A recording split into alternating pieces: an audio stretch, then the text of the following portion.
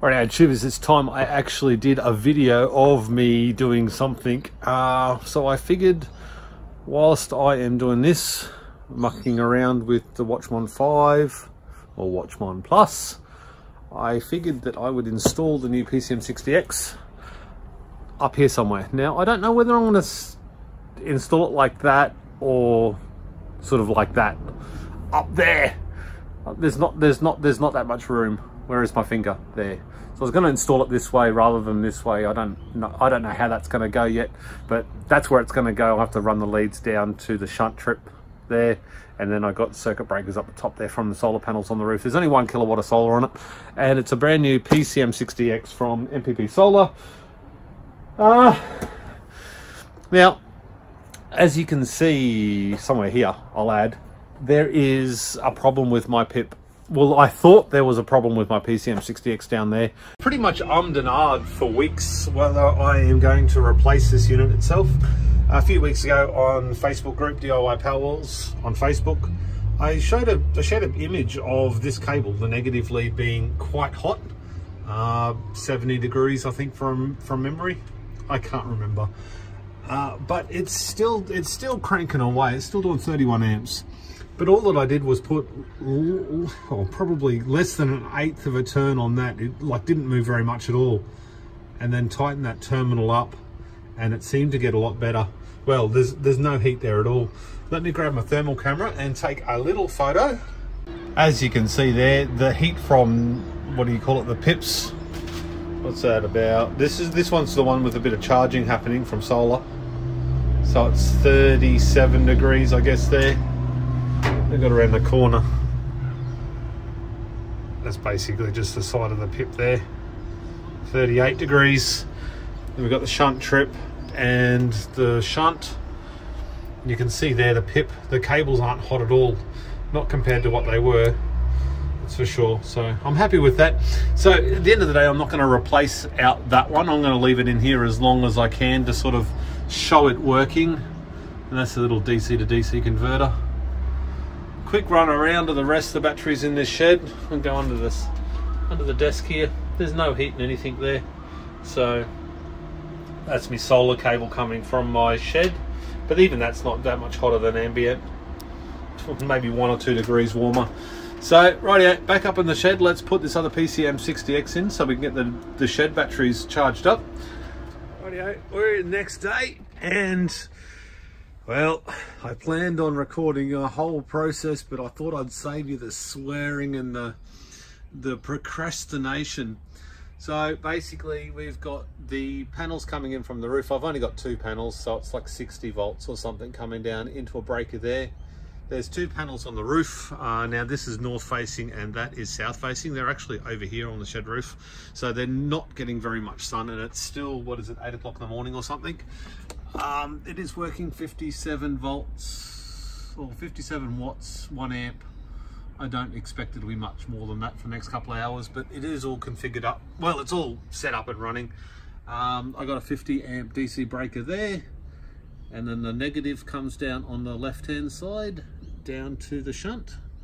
Basically it's got to come from here to this side of the shunt so I can go back up into the battery, so the shunt records how much is coming and going, and then the positive side comes down to here. Basically that's all we need. We'll run a load off down here later on today or tomorrow, not sure how I'm going to do that. Again, probably just the battery hasher. We'll come across here and we'll have a look at the Batrium stuff. Yeah, that's a Watchman 5, so we can see a couple of cells are down just because this one's self-discharging. I'm not actually sure what's going on with this one, but there's been no load on it since I put the Watchman 5 in, or the Watchman Plus rather.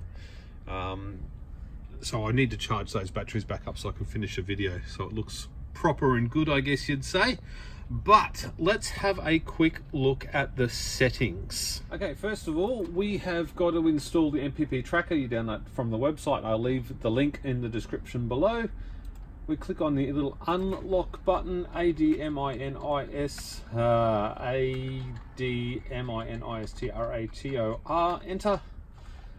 And then we can enter the settings. Now you click on this little icon here, second from the left. And the battery type is AGM. We want to do customized, and then hit apply. Okay. that frees up all this stuff to change. Now this is CALC, calculated, because Pete sucks at maths. This is all 48 volt, but this is all in 12 volt increments, I guess you'd say. So I want to put, and I'll change the settings on the Watchmon. I run the one of these cells at 4 volts each. So 4 volts times, what is it, 14 equals 56 volts. So we would do maximum 56 volts. Now this is in 12 volt increments. So we've got to do that divided by 4 equals 14. So we're going to rewind that back to 14 volts. Apply.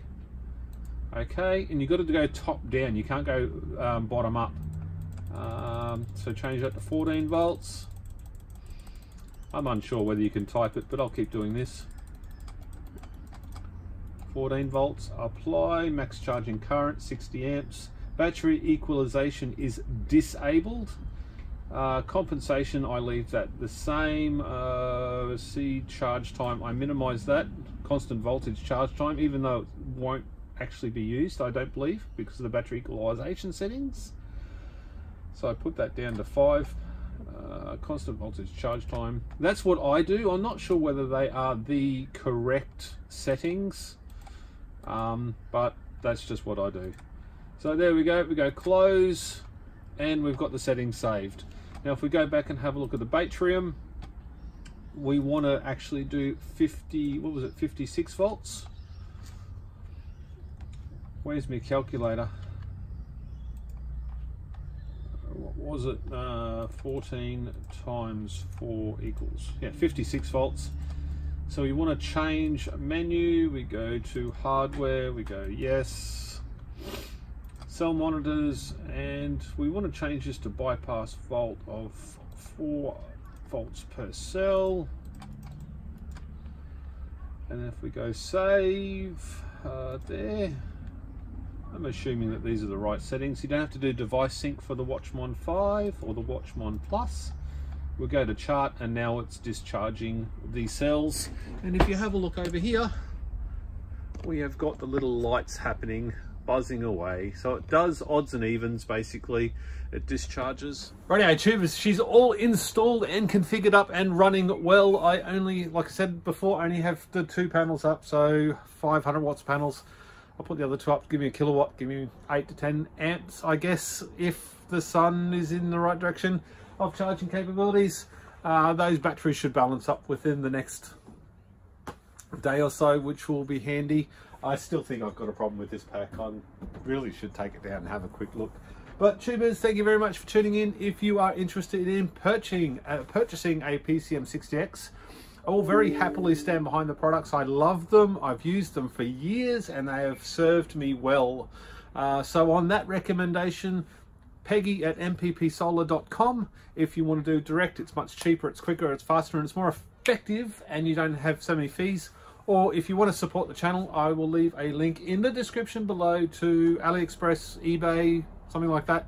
And then you can buy through there. I make about 7% on the sale. Similarly, thank you very much to all the new Patreons that have come on board. I think I've got 11 now. I think that's a record.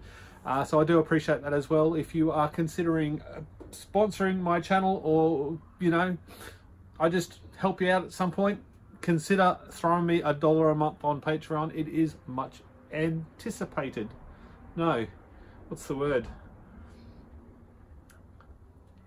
I am very grateful. That'll do. Thank you very much for tuning in, and I will see you on the next one. Cheers. And look at all this mess to clean up. I knocked all the ends off the Pharrells, so I just used the, or bootlaces or whatever you call them, so I could just nice and neat and tidy.